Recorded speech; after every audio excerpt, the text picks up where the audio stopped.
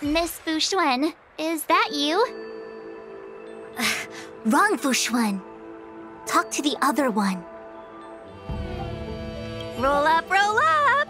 Miss March, would you like to take a look at the latest edition of the Xianzhou Beauty Index? The chance of drawing a La Fu Playboy card is super high right now. Miss Tingyun, it's great to see you so happy, but I can't help feeling a little sad.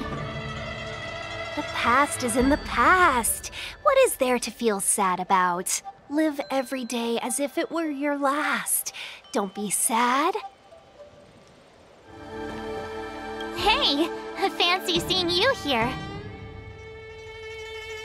Hey, it's fine if you don't want to talk in real life, but this is my memory, so it's my rules. Come on, say something. Something. Seriously? We have similar recollections of him. Leave your memories in the past. They have no place in the present. Did you hear that, Master Diviner? Now he's talking weird. Mr. Yang, hi there. March, get ready. The next fight is going to be very dangerous. Huh? Which next fight? Stay focused. Phantilia is headed for the Ambrosial Arbor. If we don't stop the Lord Ravager, it'll be a catastrophe. Okay, alright. Got it. Another thing, the future is what's most important for us. Don't you agree, March? What? Dwelling on memories can numb your sense of the present and inhibit future ambitions. Miss Fu Shen, do people in memories always say weird stuff like this? The distortions we are experiencing are unorthodox. Miss March 7th, welcome to the Sampo Hotel. I'm Gepard, the security here. Why would hotel security need to be armed to the teeth? Is there great lawlessness in Belobog? No. Gepard is a captain of the Silvermane Guards, just like how the Lafu has its own Cloud Knights captains. I have no idea what he's doing running security at a hotel like this, though. It isn't so surprising. In attempting to pursue the rational, we piece together the unrelated. The result is a seemingly meaningful fantasy. A fantasy called life. Excuse me, Miss March. Do you need anything? If there's nothing else, please let me get back to my duty. Also, allow me to remind you, you cannot change the past. The future is all that's left for you. That actually does feel like something he would say. Welcome to the Sampo Hotel, Miss March. The Sampo Hotel used to be called the Goethe Hotel. After old Goethe retired, Sampo managed to trick his way into acquiring this place and renamed it after himself. Luckily, the high-quality service of the hotel remains undiminished. It's still the best place to stay in the administrative district. I should mention, the Sampo Hotel's new slogan is, "Don't think about the past, strive for your future." Sounds like the kind of ad copy that Miss March would like. This girl seems quite trustworthy. That's just the work of my subconscious mind. The tea service at Goethe Hotel is first class, especially this Whale-Tide Spring.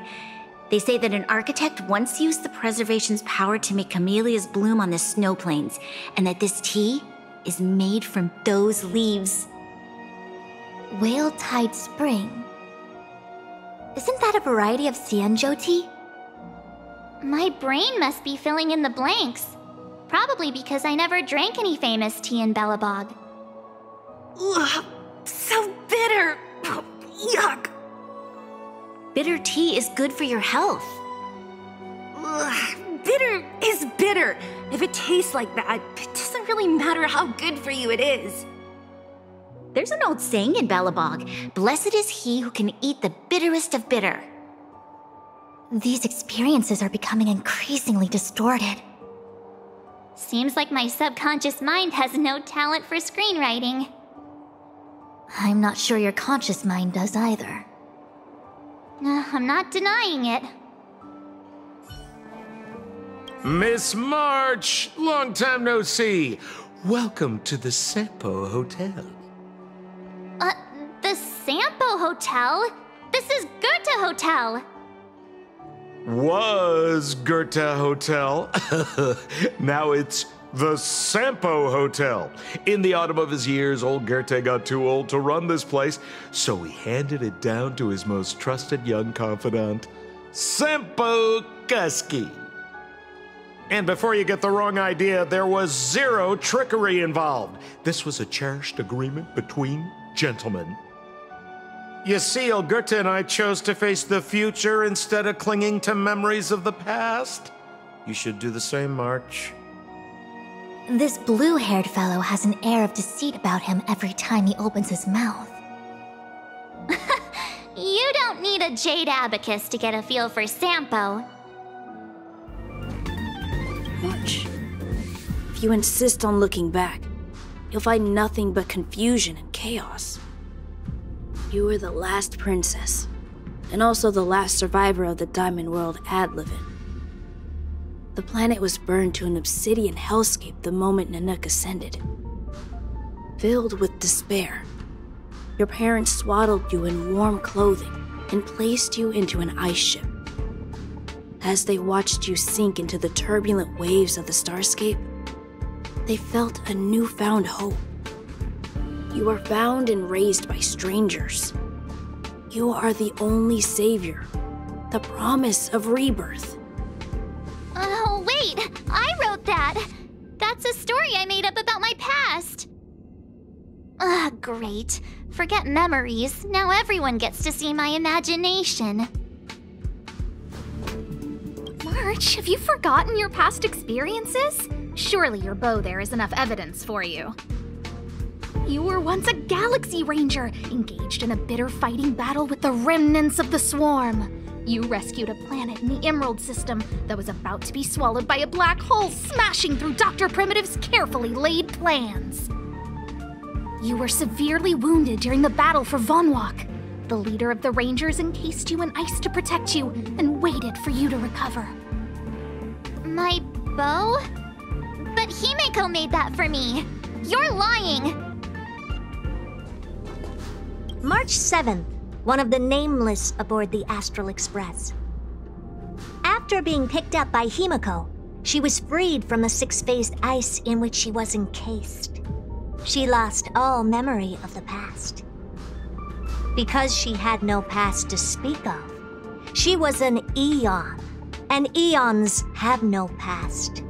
From the moment they ascend, the past and future of their existence becomes inundated by their path. March 7th's mistake was the loss of the authority of the eons. Could it be? That never even occurred to me. But I guess it's not impossible. It seemed like that kid was trapped in ice, but the substance doesn't share the same physical properties.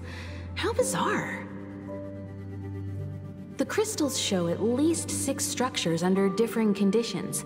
6-phased ice. The galaxy really is an enigma. Of course, I hope we can take her in. Or, rather, I can offer a conclusion based on the most basic of moral judgments. Now that we've found her, we have to look after her. But naturally, I'm concerned about whether or not this places the Astral Express in any danger. The Astral Express welcomes everyone. Don't worry. Do what you feel is right, and Pom-Pom will take care of the rest. Thanks. I feel more at ease now. I just hope she'll have a good time on the Express and not feel too alienated from the rest of us.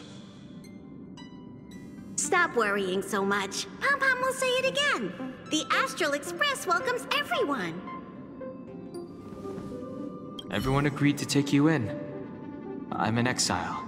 And by the look of things, you might not have a home to go back to either. But here on the Express, nobody is alone. Himeko said that your vitals were all stable. She just didn't know when you'd regain consciousness.